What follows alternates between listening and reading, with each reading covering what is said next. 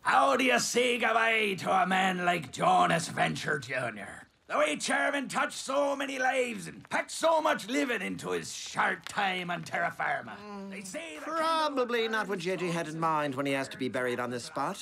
Not that there was anything to bury. Oh, stop. You didn't even know him. I let you down! Yeah, you did. I know how much the little fellow meant to you, young Dean. And that is why, against my better judgment and at great personal risk, I decided to use all of my mystical powers to save him. Still seeing spots. Anywho, before the chairman took me in, I was lost. Literally lost at sea in the awful Sargasso. And whenever we lost a crew member, we'd send him off proper with an old pirate dirge. Once there was this kid. He got into an accident and he couldn't come to school.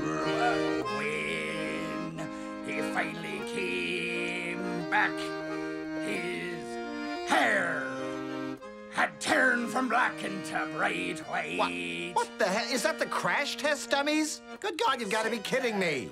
What, was this one of JJ's last wishes too? According to his last will and testament, I'm afraid so, yes.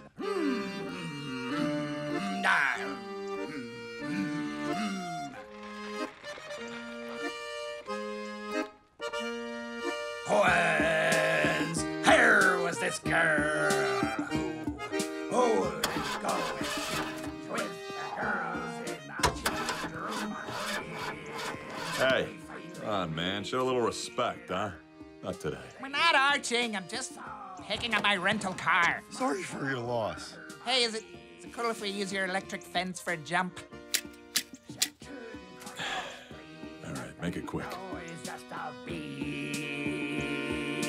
there.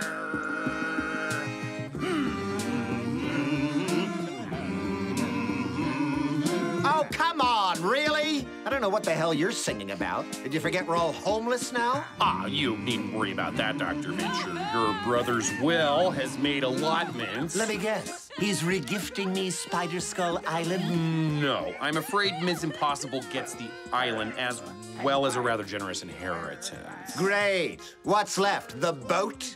Only the multi-billion-dollar Venture Techno Industries Corporation, its various subsidiaries, and its brand new headquarters in New York.